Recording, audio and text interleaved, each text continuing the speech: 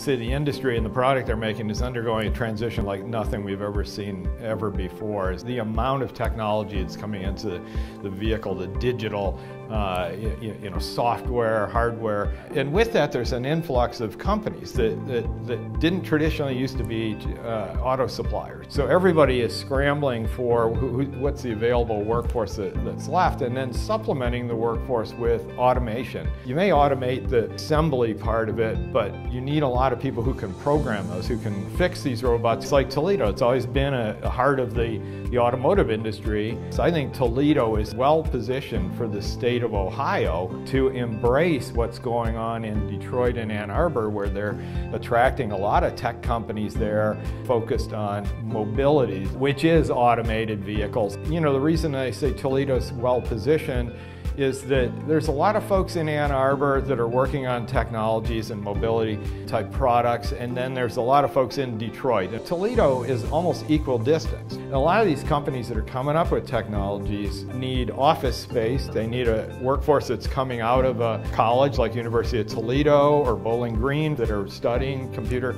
software. And most importantly, they need places to deploy their technology, to do testing. So I think that Toledo is well positioned for that. We've always been a great partner with the automotive industry. Forward, I think Toledo can say, how can we assist in that? How can we, if you want to deploy some of your technology here, let's work something out. I think you're in a really good environment to test some of these things out, and that's what I like about Toledo. Because of the location in Northwest Ohio, you're so close to a lot of the technology centers up in Detroit, Ann Arbor, and the northern suburbs of Detroit, that you're actually in the ideal spot as things are being developed more and more and more.